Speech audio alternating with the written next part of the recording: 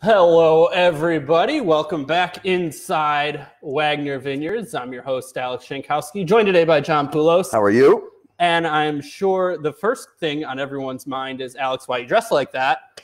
And no, I do not play saxophone in a ska band. I am here because we're throwing back the clock a little bit for our virtual tasting today. A couple of housekeeping rules before we dive into that, though. Of course, let us know what you're drinking. Let us know where you're tuning in from, all of that good stuff. We'll shout you out. No matter what your question is, we will ask it. But a very specific topic tonight, and that is the Titanic and the meals and drinks on the last night of the Titanic, correct? That is correct. Yes, and this is not something that we just pulled out of a hat. This has been a passion of yours for some time now. 1997. How does one dive into this topic? Well, one dives into it by seeing the Cameron movie in '97, New Year's Eve. Walking into my restaurant, I have lived in the Watkins Glen area for 70 of my then 70 years. Well, it was much less than back then. And I walked into my restaurant the next morning at 6:30. At 5:30.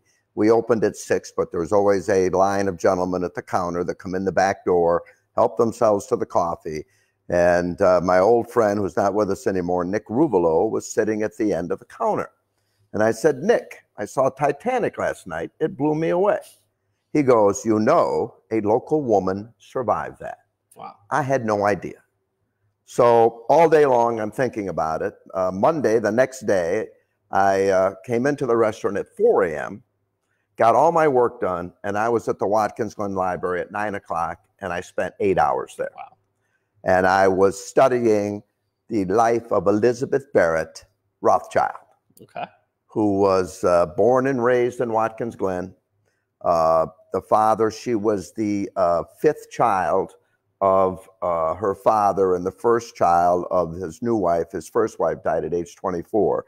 And I believe there were 11 children. And they were raised in Watkins. The parents died fairly young. She moved to New York in her 20s. She was an accomplished seamstress. All the girls were taught by the mother.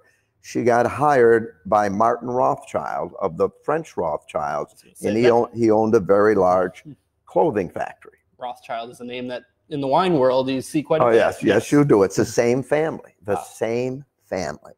And they met. They married. She became instantly wealthy.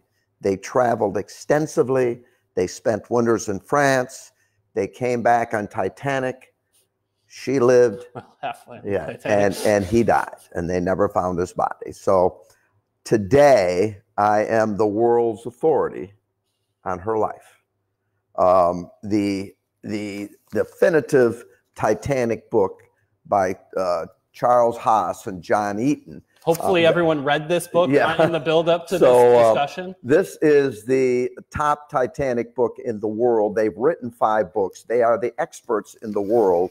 And the 100th anniversary of Titanic was in 2012. And in 1911, John Eaton, one of the authors, called me. And they do a worldwide magazine called Voyage. And he asked me to write 2 articles, one on Elizabeth and one on a gentleman named Hull Botsford. I'm considered the world's authority on both of those people. So that's what got me started. Each year at my restaurant for the next 10 years, I did a Titanic dinner. The only book available, if you remember, when you're a big-time movie now, you might be #1 for 2-3 weeks. Titanic was #1 for 6 months. And you couldn't say it was king of the world. One of the 2 quotes I know from that movie. The 2 quotes, yes. Just wait till the second one comes out. It'll be a blast. So I had a friend. The only book available was a book called Last Dinner on Titanic. And it was written by a gentleman who was a good friend of Don Ballard, who discovered the boat in 1985, and a Edwardian chef named Dana McCauley. There were 4 restaurants on the ship. 4. Every other ship sailing made the middle class, the lower class, the steerage class, bring their own food for the 6 to 7 day trip. They actually had a kitchen. They had 3 meals a day served to them. The middle class had a dining room that sat about 535 people. And the middle class people that survived said that the food in the middle class, and most people said the food in the White Star middle class, and we'll get into that in a minute, was better than almost everyone else's first class. Okay.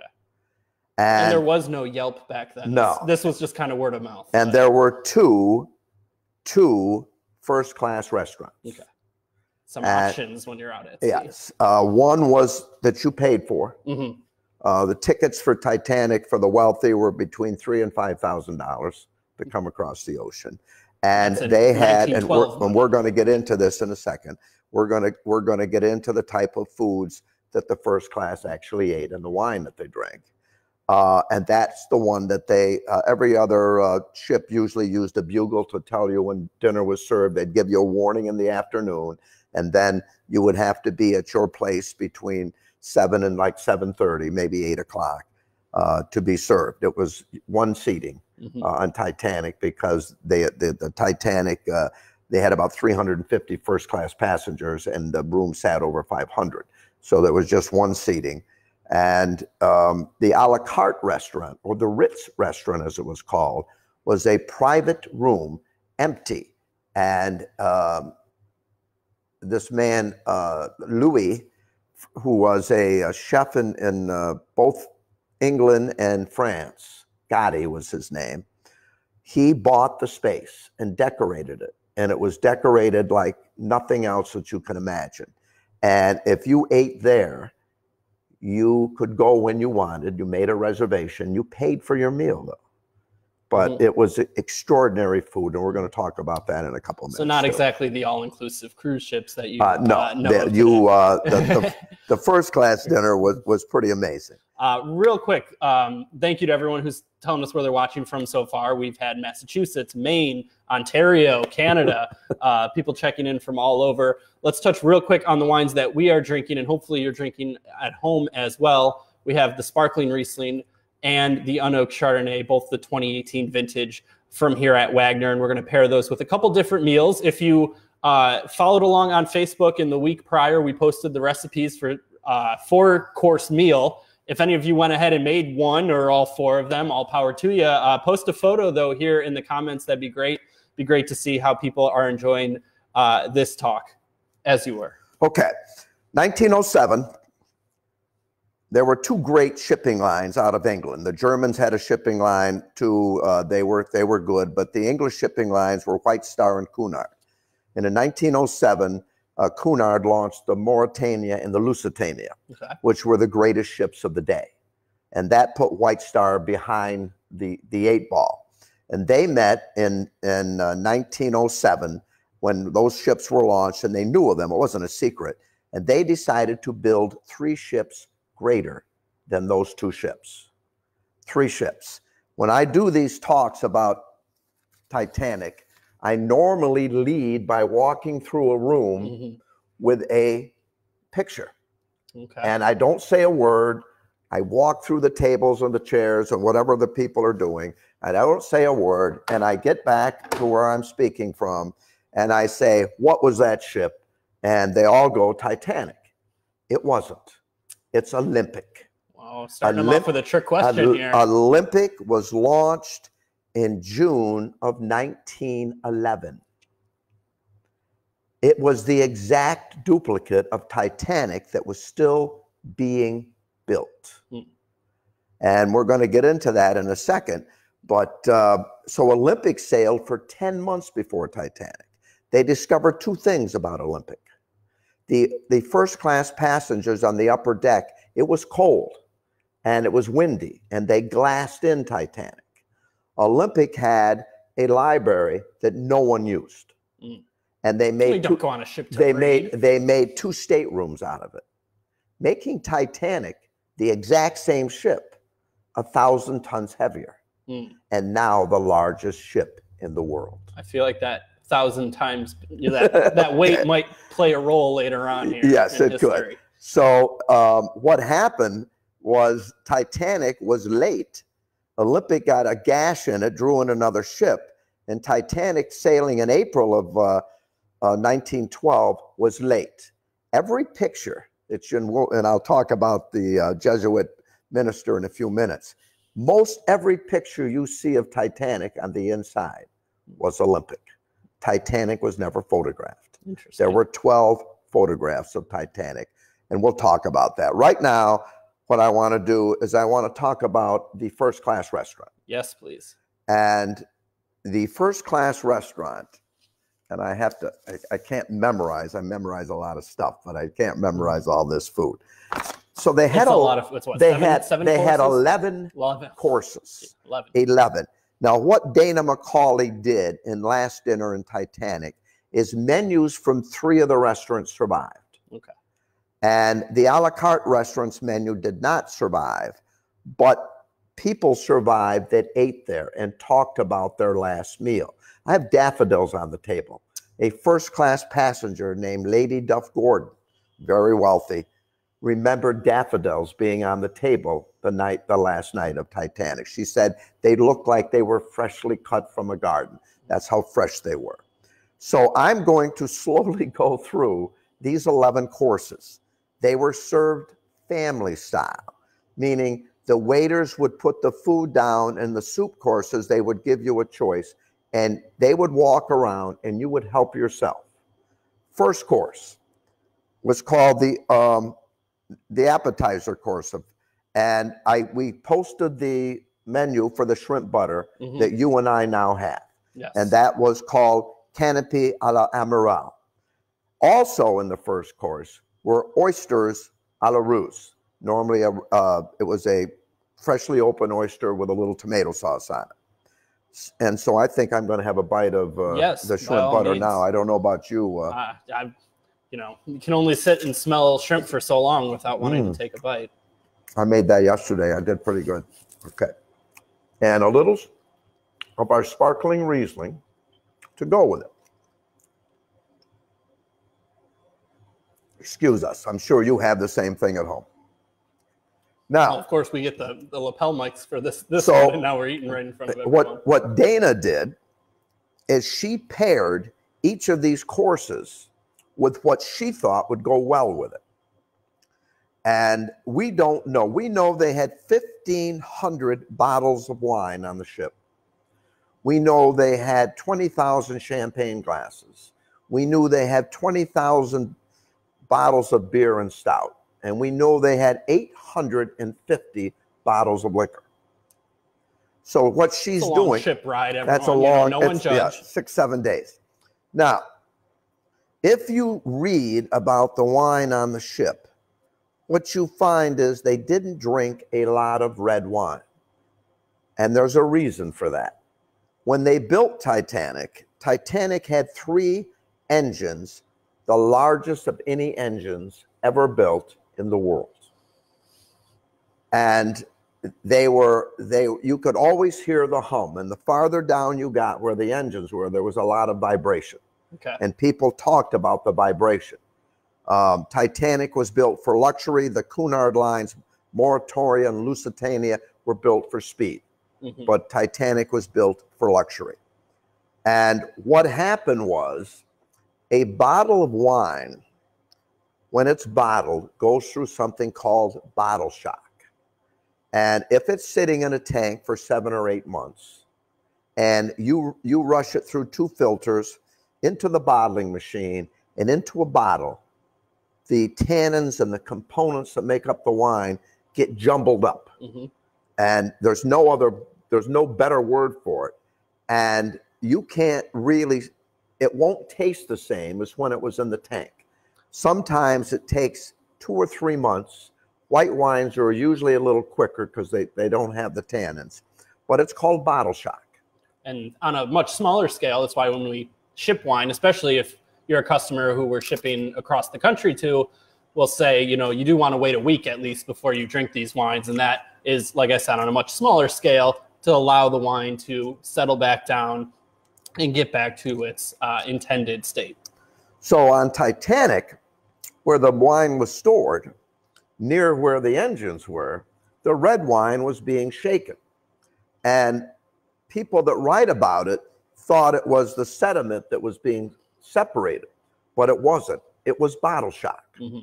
And so red wine was not terribly popular on the White Star ships because it just didn't taste right. So most of the wine consumed was champagne and white wine.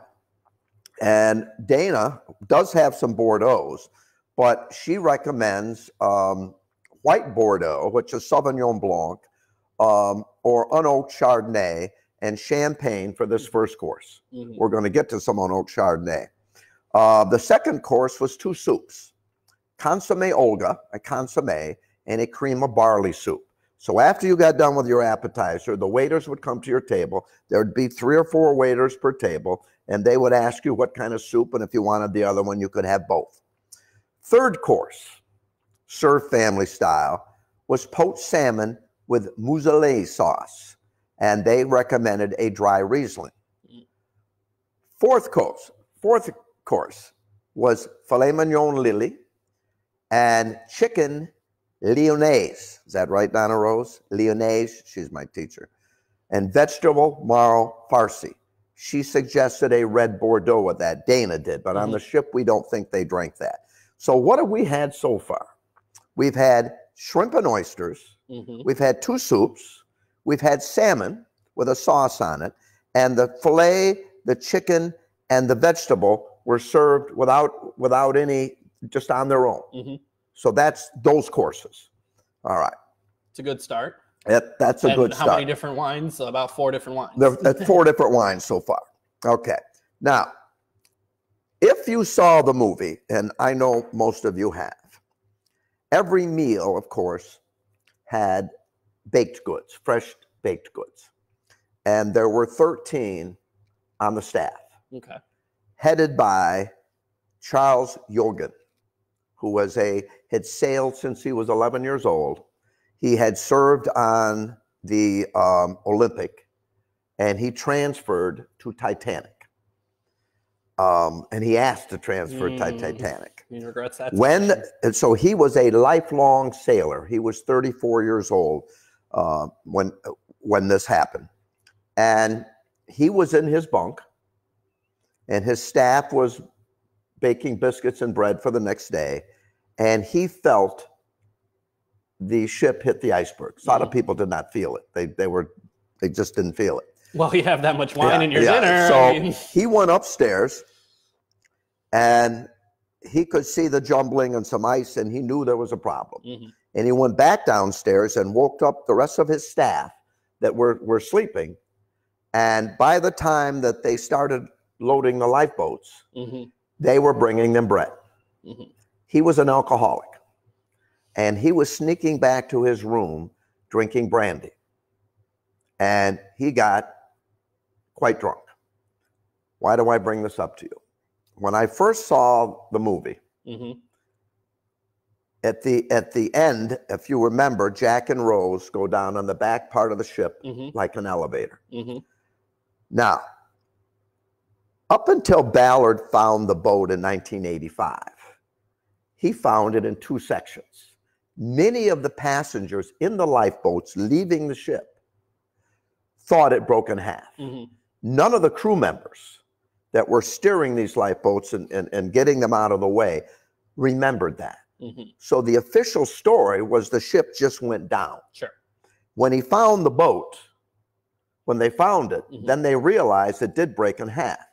Now, if you look at Jack and Rose at the very back of the ship, going down like an elevator, behind them is a gentleman dressed in white with a flask in his hand. And that was our baker. Wow. And that's where Cameron got the story for them. He actually went into the water like that with a life jacket, and he said his head did not go underwater. The problem for him was that he was in the water swimming for 2.5 hours with his life jacket. Finally, after 2.5 hours, he finds a submersible. What there were 3 lifeboats that weren't the big ones, that were on top and on top of a roof. And when the ship went in, they loosened themselves, but they never got turned around. And there were many people standing on these or sitting on these, and they couldn't take anyone else. So someone from the kitchen recognized him and held his hand for another hour before Carpathian came. So he was in the water that killed everyone else for 4 hours. What kind of brandy was he drinking? We don't know. Brandy is made with fruit, so we don't know. And he lived not only to sail again, he lived till he was 78 years old. And they attributed it to his drinking and him being drunk, that the blood did not, whatever the blood does when you're in cold water like that. So that's a very interesting story. And I didn't notice the first time I saw the movie, but the second time, there he was. So if you do have the movie, you know, probably what, 2 hours, 45 minutes into it, that's when you got to start paying attention, remember, or just fast forward for a little bit. That's when you have to pay attention. Okay. Fifth course. Oh. This is the one. Of 11, remind you, of 11. This is the one. Now, you've had shrimp and soup and salmon and filet and chicken and a vegetable dish. I'm ready for more. This is the main course. This is the one served with vegetables and potatoes. The filet and rice. mignon, not the main course. Lamb with mint sauce. Calvados glazed roast duckling with applesauce. Okay. Roasted sirloin of beef Forester with chateau potatoes, minted green peas, creamed carrots, boiled rice, parmesan and boiled potatoes. And that was supposedly served, or she suggested, with a Pinot Noir, which is Burgundy. Whether they did that or not, we don't know. Sixth course was a palate cleanser known as punch romaine. It had actual liquor in, and it frozen. Seventh course, roasted squab and wilted cress. That was the seventh course, also with Pinot. Eighth course was your salad course. Asparagus salad with saffron vinaigrette. Okay. Yeah. Asparagus salad. You need some greens in there. Okay, at some place. So you finally got your greens. Okay.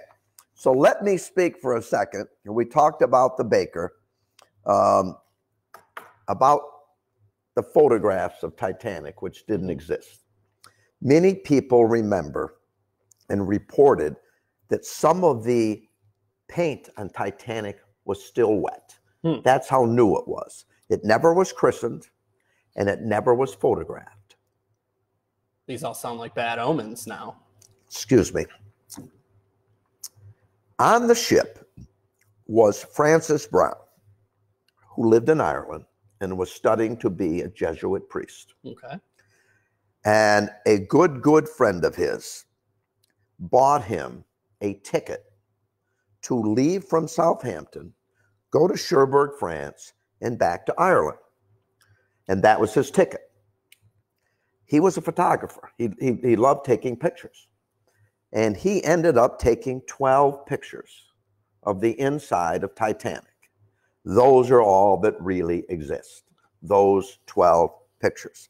So while he was coming from France to Ireland, he radioed ahead and asked if he could go to America, because his friend was on the ship, and said, why don't you just come with us and I'll pay the difference?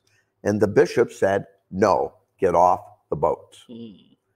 So he, of course, lived. His photographs became part of history. He became a Jesuit priest. He was a priest in World War I. You got to go through with it after that. And that's right. So and so he actually lived through that process. And but those are the photographs that exist. And I'm going to tell you a story a little later that's going to amaze you. Wow. It's going to amaze the story you. So but far keep that in mind, as there are 12 pictures of the inside of Titanic. Every other picture you see was of Olympic. By the way, the third ship was going to be larger than the Titanic and Olympic. It was supposed to be called Gigantic. Wow. And stretching the imagination after there. Titanic sank, they changed the name of the ship because they were building it to the Britannic. And if you know anything about Britannic, it became a hospital ship, as did Olympic. and it got sunk in the Mediterranean. So of those 3 great ships worth millions and millions of dollars, just Olympic sailed into the 1930s. It all comes down to intention, too. These ships were built only to try and be bigger than others, and you build things with bad intentions, they end up in the bottom of the Remember, ocean. the only way to get from England to the United States or from Europe to the United States was ships back then. And there were really 2 classes of people in this country, in this world. And that was the very rich and the very poor. And the very rich were very rich. And we were living at this time in a period called the Edwardian period. King Edward VII was 59 years old when he became king. He was waiting, like they are in England now, for his mother Victoria in the Victorian age, you know, to die. And her Victorian age lasted 63 years. But must have had a lot of brandy. A lot of brandy. But Edward, her son, in line, was a playboy. And he played extravagantly. He was rich. He was the one that would allow and bring women into restaurants when most restaurants at the time, the really expensive restaurants and the first, really only catered to men. When I was in college from 66 to 70, there was a very famous restaurant in Boston called Lockover's, and it was just for men. And it was a world famous restaurant. After I graduated, then now they're closed, but they allowed women in. So he was a playboy of some sorts, and the period was so extravagant that there were 2 very famous French chefs, Auguste Escoffier and Caesar Ritz. Ritz became not only a chef, but he became a hotel owner. He got backers and opened the Ritz-Carlton, the Ritz restaurants. And that's where the a la carte restaurant for Titanic came from, was the chef there, Gotti, was a disciple of Ritz. And that's where that whole thing. And so the food was very extravagant. Almost all the foods had some sort of liquor or wine in them. That is the food of that period was so rich. And we're just halfway through this, barely halfway through this menu. That's how they ate every night. That's how they ate every night, in tuxedos. It was pretty crazy. So let's get back here for a second. John opted not to wear his tuxedo tonight, but that's all right. We won't hold it against him. I actually thought about it, but I have one for all the years I did it at my restaurant. And I actually thought about it, but I didn't, because I didn't know you were going to dress up. So I didn't. I'm the poor class here. I'm not usually allowed into these types of restaurants. All right. So where am I going now? So now I'm going to go with the 8th course. Now we mentioned the 8th course was the asparagus. The 9th course was pâté de foie gras with a sweet Riesling, she suggested. 10th course was the dessert course. Waldorf pudding, which I sent the recipe for, chocolate painted eclairs with French vanilla ice cream. Why didn't you send the recipe for that one? Yes, it was too involved. And I did all of these. I would not doubt that. Over the 10 years I did, and then the 3 years at my B&B, I rotated all these recipes. So I did all of them. Peaches and chartreuse jelly and French vanilla ice cream. And she had a dessert wine with that. And then the 11th course, can you imagine our 11th course, they bring out fruit and cheese and suggested more champagne with that. Here's some more cheese and liquor. Here's some more champagne. So that was that course. That was the first class dinner. So again, remember, not everyone felt the iceberg, and now you start to see why. That was one meal. That was dinner. That was what, 2-3 hours? They probably finished up an hour before the iceberg hit, or was still going. Many of them were in bed. Okay. The men retired to a private little club room where they were playing cards and smoking cigars, and the woman had a little room too that they were at, and most everyone else was in bed.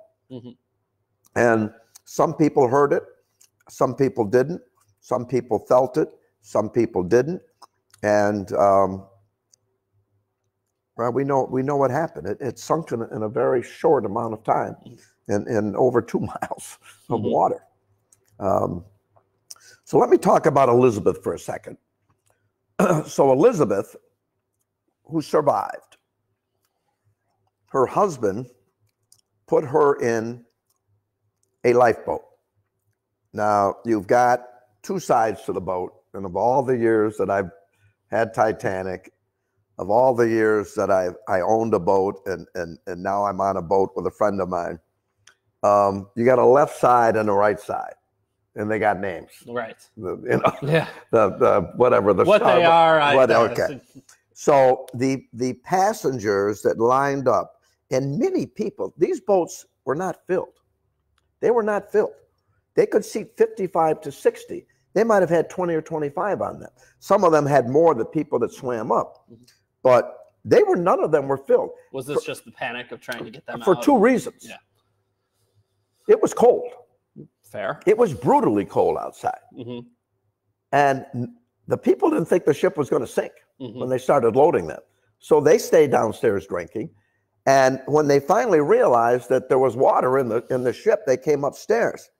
And the crew on the, excuse me for not knowing this, on the left side of the boat. It's port or starboard. But I know that, but I don't know what's 50-50 shot. 50. Oh, it's on the starboard side. They were, those people only, those crew members only let women and children in. Port is left. Port, thank you. All right. Only let women and children in. Okay. That was it.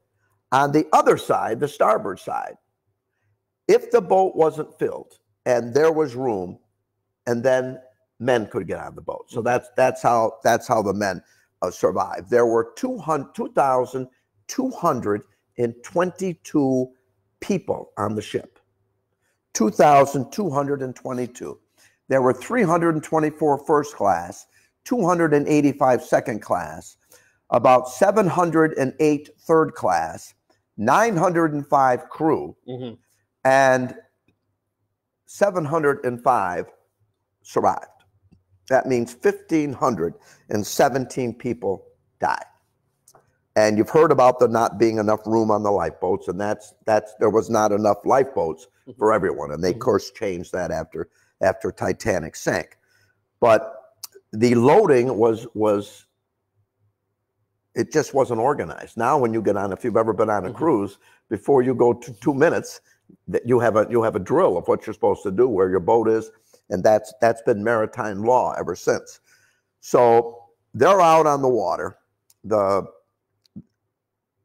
The boats are loading, and Elizabeth Barrett Rothschild gets brought to the boat by her husband, put in the lifeboat, and she had a small Pomeranian dog that her husband put in her lap and covered up with his coat.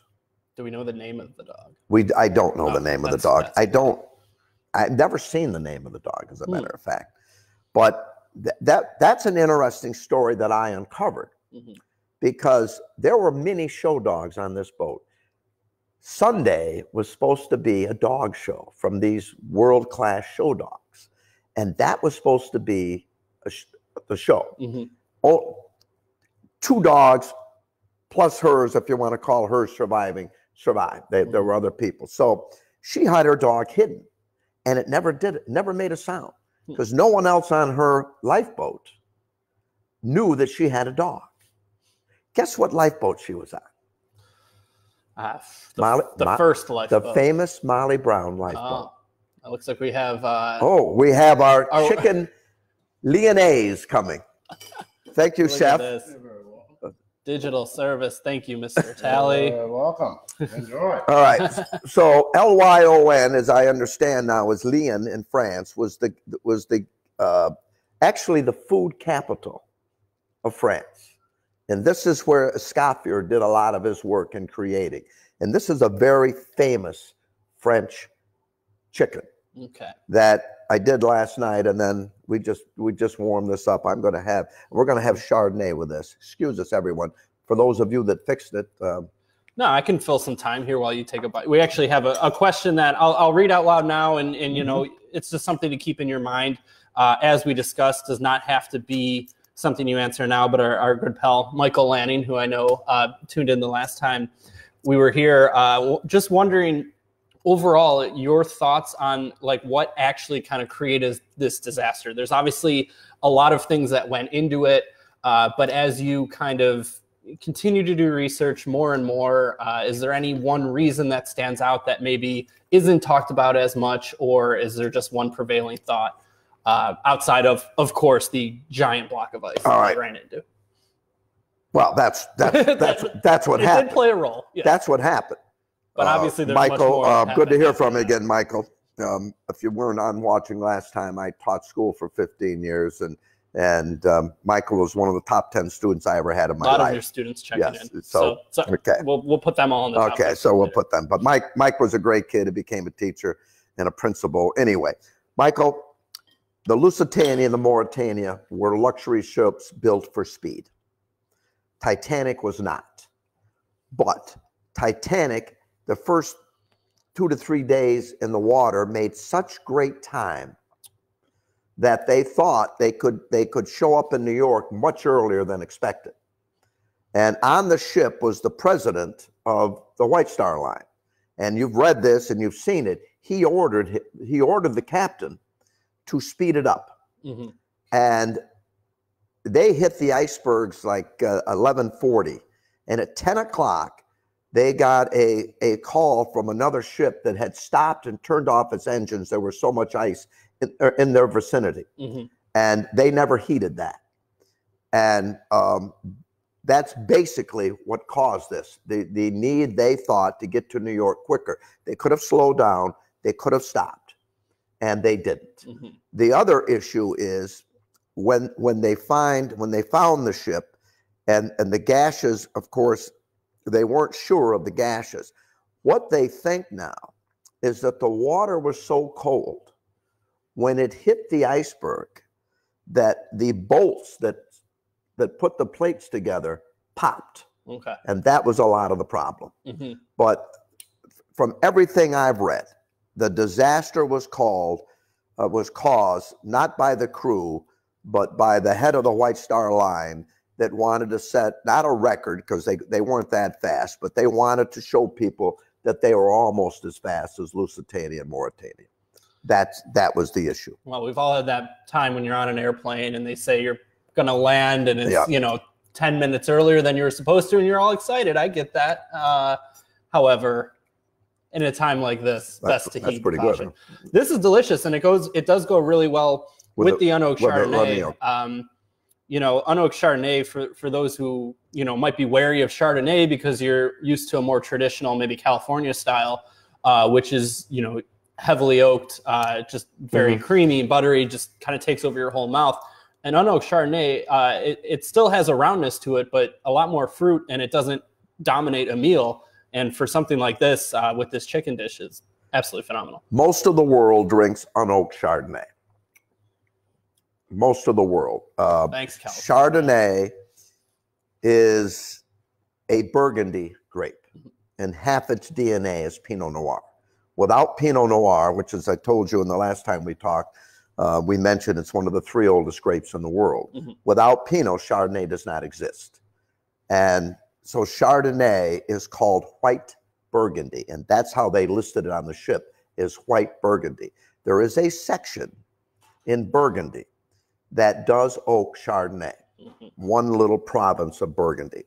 And in the 1970s, a group of French winemakers, California winemakers, went to France, and that's where they went. And they brought the idea back with them. Now, in Burgundy, it's only partially oaked. It doesn't spend its whole life in oak.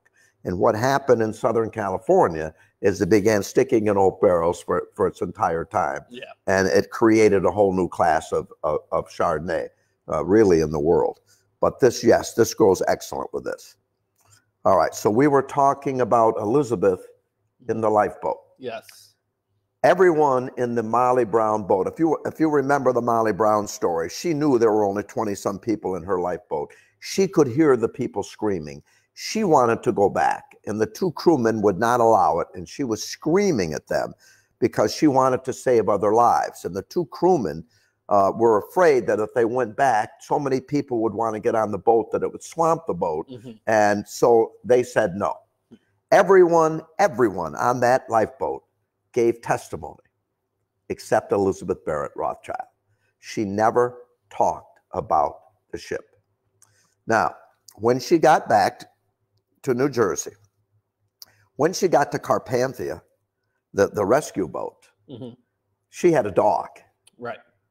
And they weren't going to let the dog out. And she said, I'm not coming. And so finally they let her, and she had the dog in one hand. Hate landlords like that. And they towed her up, and the dog made it to New York.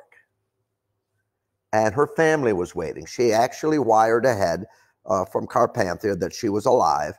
And I actually have a copy given to me by her family of that telegraph. And she got to New York, and the family was waiting. And the dog jumped out of her hands and got run over by a carriage. Now, because the dog was hidden, when I started doing my Titanic research in 1997, no one knew that she had a dog with her. And so I uncovered that. Wow. And that's now everyone knows that she had a dog.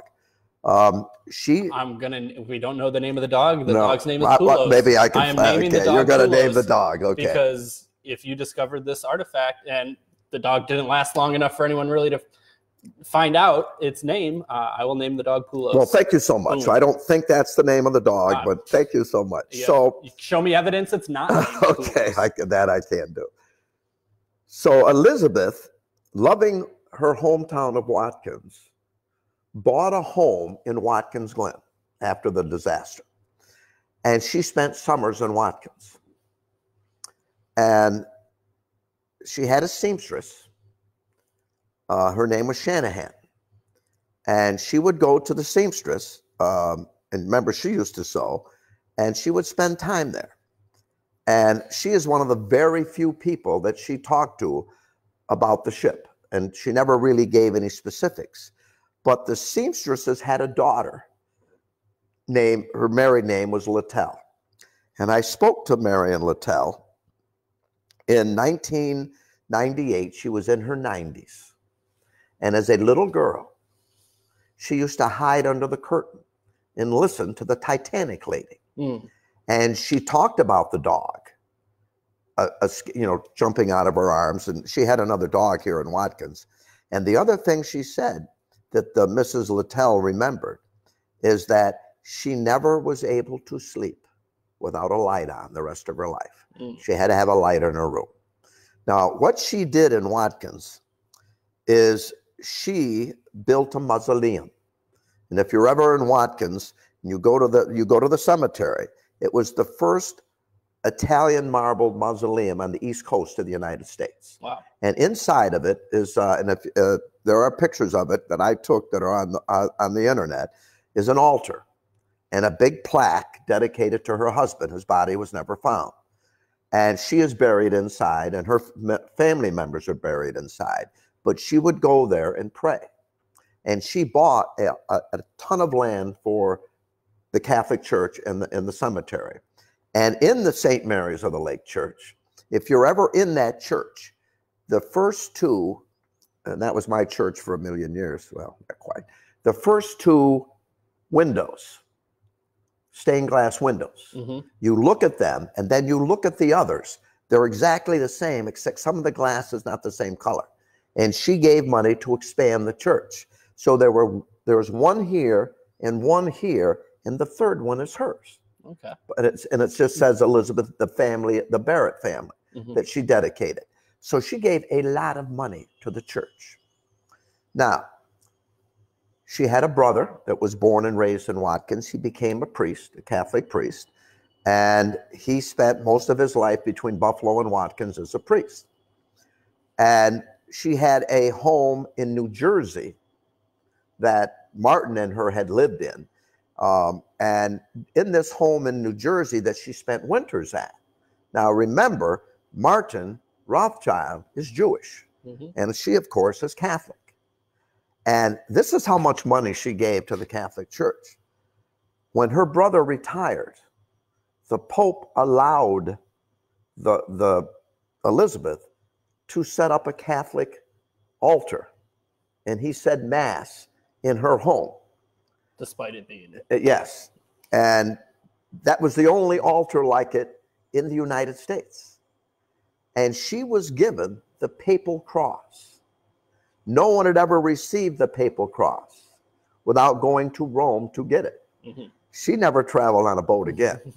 And understandable. And she was given the papal cross in New Jersey. She was 54 on the ship. She died in 1943, and she is buried in Watkins Glen. Okay, so that's part of her story. I mean, there's other parts of her story. There's a very famous poet named Dorothy Parker, and Dorothy Parker is the daughter of Martin's brother. Okay. And she took care of her. Dorothy had a real drinking problem. And if you want to look Dorothy up, she's very famous. And Elizabeth used to take care of her. She'd take her to San Diego, to the Hotel Coronado, and dry her out. And so that was, that's basically Elizabeth. She lived the rest of her life dressing in black. My mother was born in 22.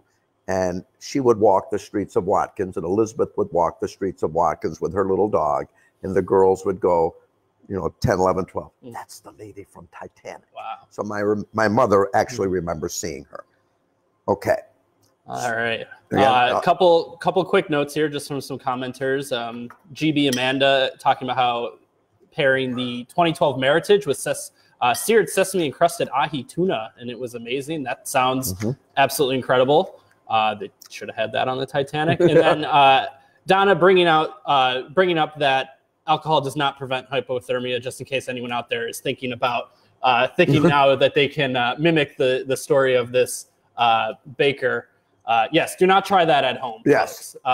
Thank you. They had no other reason, though, why he survived and didn't, than other than the alcohol. Thank you to Donna for setting the record straight. Thank you, Donna Rose. You hear it on the internet, and then everyone believes it. It is good to say that. Okay. So, but what you read about him, that's what they say. I've read that too. Too. All right. Let me tell you. Tom Brewer wants you to know. Tom Brewer's, you know where Tom Brewer's from? Did he tell you? Tell him where you're from, where you're calling in from. There's a delay. He'll okay. All right. Oregon. Yeah. Okay. Oregon. Excellent. All right. So I researched this ship for about 13 or 14 years. I would take half my time every year that we did a Titanic dinner at the restaurant, always on April 14th. I would spend 4 or 5 months researching and making a menu, an 8.5 by 14 menu, information on both sides, and featuring a passenger that was fairly local. My daughter was born, and I think she's watching. Hello, Hobie girl. Was born in 1992. I started at the restaurant in 1985, and I would work from 5:30 in the morning through the lunch hour at 1, and go back at 5 or 5:30 until 8, 9, 10 o'clock at night. 6 days a week, and Wednesdays I just worked half a day.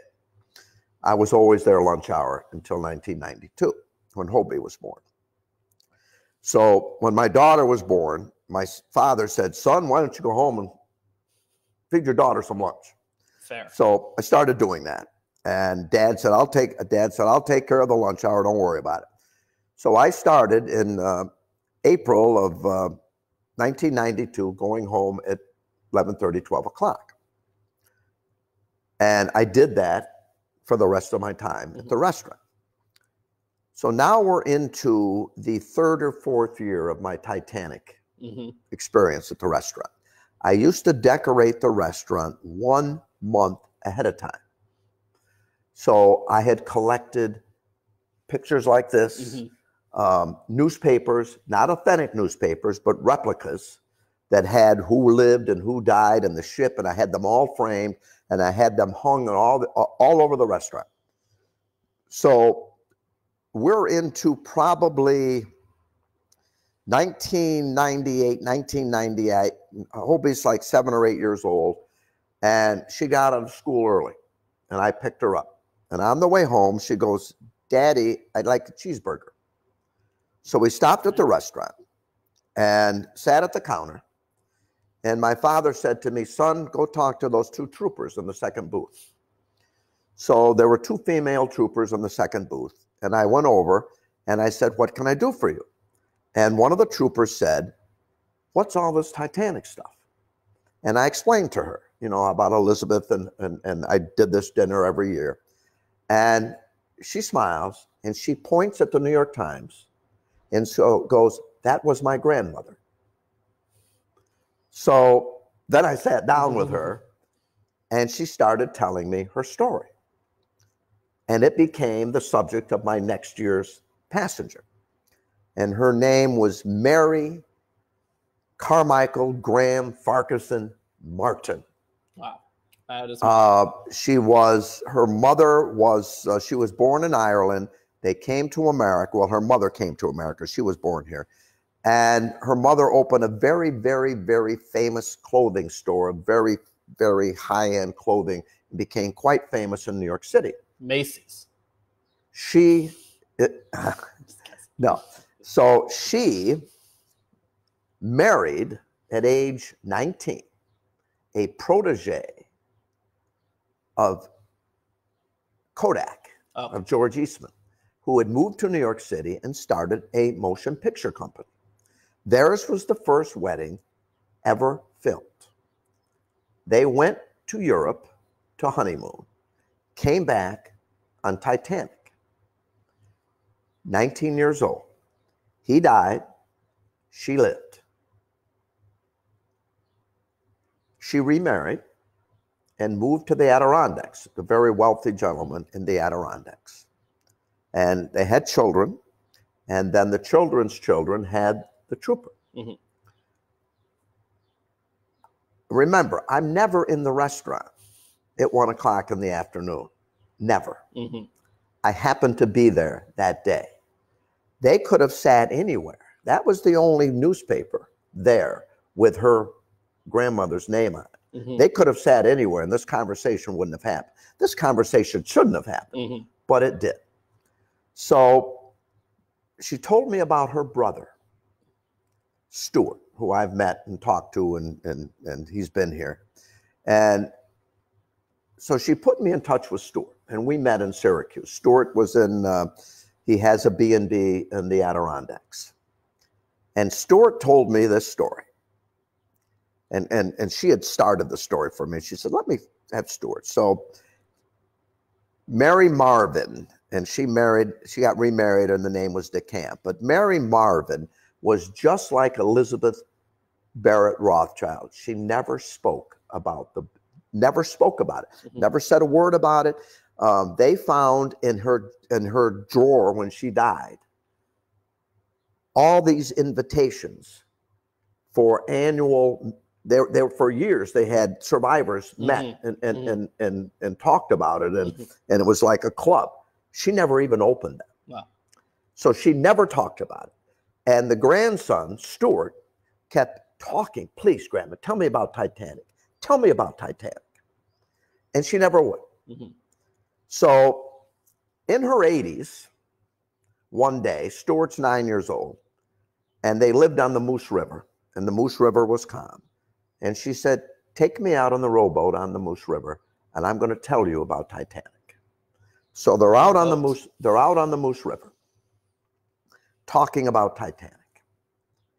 And she had, if you remember now, you young people don't remember this, but there used to be 16 millimeter films in these big cases like this, and you'd have to run them through a projector to show a movie. And she pulled one out of a satchel. Remember, her husband, Daniel's father, was in the motion picture business. Mm-hmm. And she took this out, and she held it to her grandson and said, "This is the picture of our wedding." And she threw it in the Moose River. Wow. Then she pulled out another one. Now remember, in the beginning of this conversation, No pictures exist of the inside of Titanic except the 12 taken by the Jesuit priest, which are still used today. And she goes, Daniel took moving pictures of the inside of the Titanic. And she threw that into the Moose River. No one knew this. No one knew this. If I hadn't been to the diner, and if they hadn't sat there, this story, he didn't think it was important. He didn't know he had no idea that the ship had never been photographed. And she had sat on this all these years and threw it in the Moose River. And she was dead 2 weeks later. Wow. That's one of my many stories. James Cameron, if you're watching, sorry, someone beat you to it. So, yeah, that's incredible. Today I heard from Jane Napier. Okay. I graduated from Hobart College. Can I get to one question? Yes, go ahead, sure. You do that? Sorry. Another former student out in San Francisco, Jeff Teeter. Oh, Jeff. It's a great talk, he says, but just wondering real quick, are the articles that you wrote for Voyage available online, or could you post them on Facebook or something down the road? I don't think, Jeff, what I'll do is I will look for them. Okay. If you find them, I can.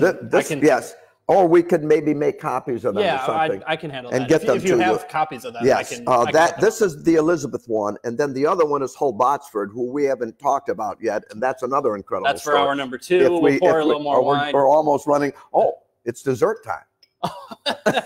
I'm sorry. I'm so enthralled by the stories. I didn't realize. I thought it was about 20 after 5.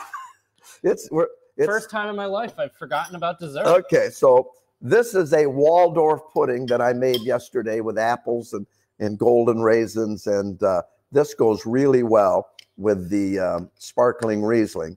But on the bottom here, we've got a little pudding that I made. Oh, that's pretty good too. That's delicious. That's pretty good too. We're back to the champagne. Reminder, everyone, if you are hearing us smacking our lips and are curious, we have new microphones. We do have new microphones, so I hope it's crystal clear our smacking. But also, go on the Facebook event for this discussion. There you will see a link to a Google Drive where you can download 4 recipes, 3 of which we've eaten here. So you've heard us eat them. Make them yourself. I highly recommend it. Get some Wagner wine as well to pair with it. Wagner wines, yes. Has to be Wagner. That's what they drink on the Titanic. So I'm a Hobart graduate, 1970. I think I mentioned last time I actually went to school with Bill Whitaker, 60 Minutes, and a few other. If you saw the royal wedding, the Episcopal bishop from the United States, Michael Curry, that spoke at the wedding, is also a Hobart grad. And we were both elected to the Board of Trustees together in 1988. And we became fast friends. And Michael used to read his sermons to me before he went back to Baltimore to preach. And I said, that's not bad, Michael. And he became the head of the Episcopal Church in this country because of the way he spoke and taught, and great guy. And there's other Hobart. So anyway, I'm on the Board of Trustees at Hobart during this Titanic period, and never really talked about it because we were so busy. I never brought it up. Eventually, it came out in the magazine after this incident that happened. So every year, after I'm done and do the 3 or 4 months or 5 months research, I opened up the Bible of Titanic here from Eaton and Haas, and with all the passengers that were listed, survivors and those that died, and I would try to find someone local. And we're not going to get to Hull Botsford from Millport that built every railroad station between here and New Jersey, and he died on the ship. National champion wrestler at Cornell, a genius. And I met his sister Talitha in her 90s and spent a lot of time with her. And the last effects that she had of his, Cornell has all the rest. They still teach his methods now at Cornell. For wrestling? No, for the architecture. I'd say they've had an architecture. They have a good wrestling program. Yes, they do. So I'm looking at this next year, and I see the name Charlie Fox, Rochester. There was a couple from Ithaca that survived. We're not going to get to them today. There was a lady from Watkins. There was Hull Botsford from Millport. There was a lady from Geneva that survived.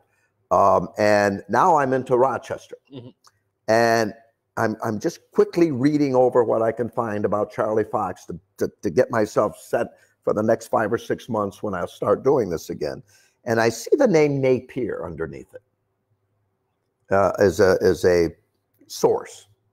Well, I sit on the board of trustees with a Jane Napier who actually got a hold of me today because I forgot the name of her grandfather.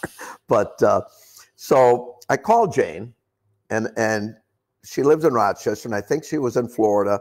She may have been in Egypt. I forgot to ask her today, but she called me, and I talked to a couple people, and she said, no, she's in her winter home, and then I think she was vacationing, and she called me. Mm-hmm. And I said, Jane, this could have waited. She says, no, what did you want? And I said, have you ever heard of Charlie Fox? Excuse me, Stanley Fox. And she goes, he's my grandfather. He died on the ship. He was in Europe doing work for his company in Rochester. They found his body. Today on my Facebook page, I posted about the McKay Bennett that went the 800 miles where Titanic sank and spent well over a week. 1 year ago today is when they returned with the bodies. Wow. If you were a crew member, or if you were steerage or third class, and they can tell how they were dressed, mm-hmm. They put steel rods inside of you in your clothes and threw you in. You were buried at sea. Wow. And they couldn't identify them. And they brought back 190 bodies. Some of them were never identified, and they were buried in Halifax. And the ones that were identified were sent back to the States. And Stanley Fox was one of them that was identified. And his story is pretty remarkable. On the way, I guess he married someone, and Jane, I'm sorry if I don't remember the story. I should have reread it again. It's been a long time. But he married someone from the other side of the tracks, I think it was called, in Rochester. And the family didn't want him buried in that cemetery. So the family knew some people, and they got the Prime Minister of Canada to stop the train. And they took his body off and brought it home another way. And so when his body got back to Rochester, it wasn't on, so his wife couldn't get the body. Jeez. But again, I'm sitting with Jane all these years doing Titanic, never knowing that her grandfather was on the ship. Wow. So, that again was pretty amazing. And well, we are past an hour. I know we've got enough drinks and food and stories. Enough. We could go until 6 a.m. late tonight. I'm yes. Sure. Any other questions we could answer? There's no questions outstanding right now, to my belief. If you had one and I didn't answer it, just throw it in again. But either way, get those in. One question is just, what do we have planned for next week? I will be back out in the vineyard with the other John Wagner. We'll be in a special vineyard, though. We'll be in the Kaywood East Vineyard, talking a little bit about all that goes into that block, 15 acres of Riesling that we make into our single vineyard Riesling. Our 2018 Kaywood East recently scored 92 points in Wine Enthusiast, so there's a lot to talk about there. Partly why we got these new microphones. If you watched the last time we were out in the vineyard, it was quite an experience just using a cell phone. Hopefully it's not snowing next week, but also we will have a little bit better equipment, so hopefully you'll be able to hear better and get those questions in. Steve Lee says hi. Hi to Steve. I haven't seen Steve in a long time. Yeah, it's been a while. Let's see here. Just Laureen Giordano Sortino says that she's here. Wanted to let you know she's here, listening to these amazing stories. Her son is my daughter's boyfriend. Oh, okay. Very, very bad. Missed them in Easter this year because they didn't want me to get near them. They thought I might get sick. Oh, fair. Rebecca bringing up about Dorothy Parker. It says Dorothy Parker wrote much more than just poems, was driven to alcoholism by being an intellectual in an anti-intellectual world. definitely. Okay. I understand how that can feel sometimes. Just kidding. I'm not on that level. Brings up her short story, though, Big Blonde, and says that mentions that, too. A couple more thank yous, letting us know that they enjoyed the talk. We enjoyed putting on this talk. John brought up the idea, he would have been ready to go at that moment. Yeah. This is kind of second nature to him. For me, I get to just sit here, eat food, and drink wine, which I'm always ready for and eager to do. So if you enjoyed this talk, as you know, we could do a part 2 at some point. We're hoping we'll get good news in a couple weeks in terms of when we'll be able to actually open back up here. But even if that is the case, we have every intention of continuing these series in some degree because we so thoroughly enjoy doing them. It seems like those, that you guys enjoy them as well. And we want to thank everyone for continuing to drink Wagner wine. Exactly. We have a staff back there that spends all day sending out cases. And I think the FedEx people hate us because they've actually had to put on an extra truck. So we thank all of you for ordering our wines and keep it up. Yeah. We're going to, we're making it now. And we've got a lot still. There's plenty to go. We got a lot of wine. On that note, the 2018 Dry Riesling has been released. And I got to taste it the other day for the first time, and it is delicious. It's a great follow-up, great encore performance from the 2017, which was such a flagship wine for us. And we were able to get that far and wide, and a lot of people got to drink it. We're really excited to see what you guys think of the 2018. I think it's going to be a great summer wine. I haven't had it yet. I know I bought the last few bottles of the of the 17. The 17 will go down in Wagner history as one of the great wines. It was named by the New York State Wine and Grape Foundation, and you know how many wineries are in this region. But it was named Best Dry Riesling, Best Overall Riesling, Best White Wine in the state of New York. Wine enthusiasts named it the 64 best buy wine in the world. Yes. And they only look at 18 or 19,000 bottles of wine a year. We haven't even brought up Oprah. No, and Oprah who listed 25 wines to drink at Thanksgiving, there was only one American wine on the list, and it was our Dry Riesling.